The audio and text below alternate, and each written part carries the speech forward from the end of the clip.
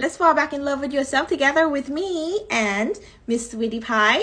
Today is day 16 of Moments of Reset with Path. I share with you one self-care ritual a day to remind you of how amazing you are and to put you first so you can show up to the world and people around you the best version you can be. Today's ritual is JOMO. Social media isn't life. It's a life with agenda to mind control us by painting the picture perfect life and make us think it's real when it's not. So we can be more miserable and cling on to it as our only source of fake happiness.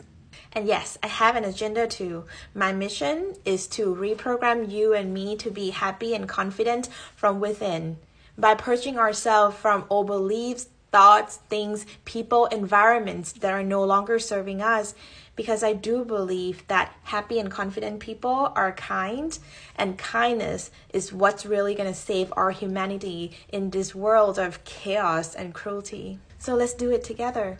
So what is a JOMO lifestyle?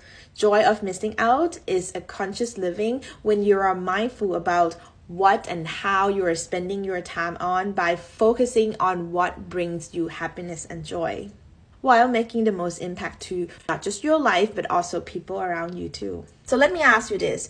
Who is the star of your show?